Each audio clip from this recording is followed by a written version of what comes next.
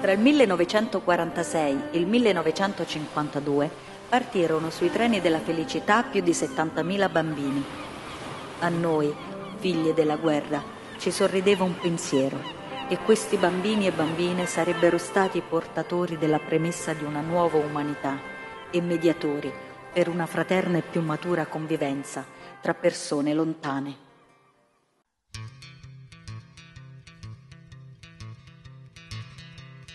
Noi raccontiamo storie che anche se non appartengono alla vita personale di ognuno di noi, fanno comunque parte della nostra storia.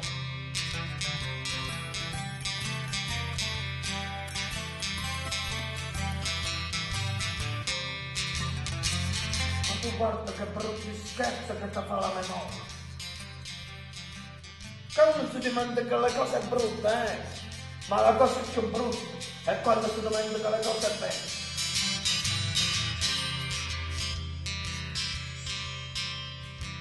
Ci siamo stancati, Peppino, di spezzarci la schiena per 400 lire, che manco l'umano ci possiamo comprare sangue adesso!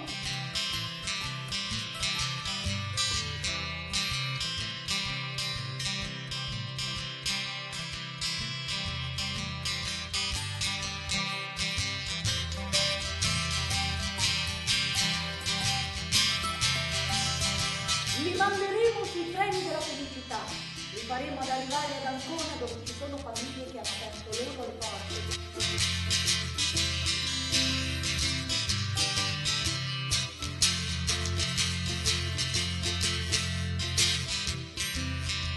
Vedi che non è come dicono a Roma,